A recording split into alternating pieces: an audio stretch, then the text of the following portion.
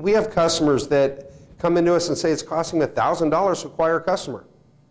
And for a lot of people, it's a very profitable customer acquisition cost. Say you have a product that's a $20,000 product and you make $10,000 every time you sell it.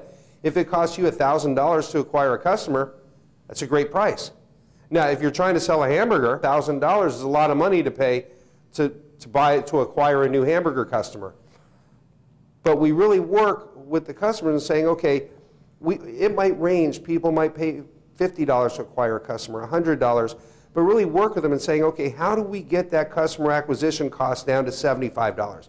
How do we get it to $50? In the case of the guy who's spending $1,000, it's how do we get it down to $800, $700, $600? Because really, at the end of the day, it's all about what is it costing you to acquire a customer, and then what is it costing you to keep that customer? Because here's the thing.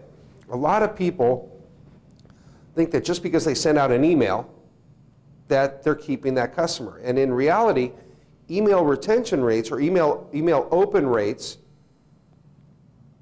most times are in the 20 to 30% range, which means 70 to 80% of that customer base is going untouched or uncovered. So by combining email and direct mail, you get that 100% coverage. Because with a postcard, it's 100% open rate. People see the postcard. So even though they might not read it and respond to it, they know that you have made a touch. You've touched them, you've made an attempt to communicate with them, so they keep your name, your brand front and center.